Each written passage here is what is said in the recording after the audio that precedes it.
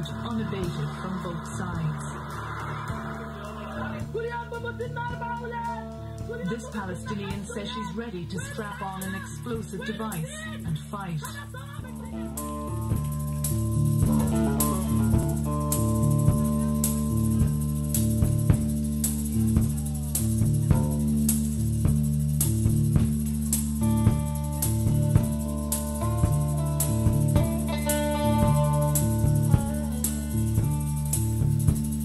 Do you have any sense of shame in relation to, what a lot of people see as almost state-orchestrated terrorism with over 700 deaths in Gaza?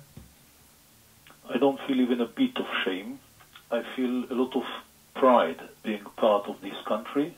I was also in the Israeli army, the most moral army in the world, no doubt about that.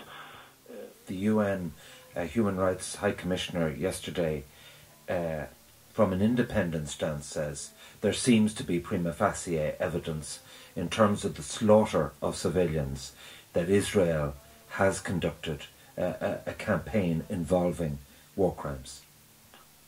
Look, the UN Human Rights Council could already change a long time ago its name to UN Terrorist Rights Council.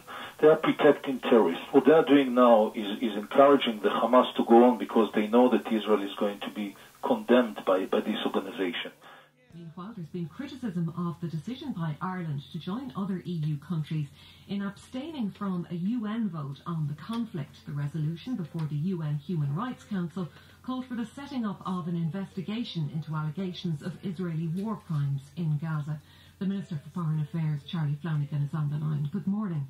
Good morning, Rachel.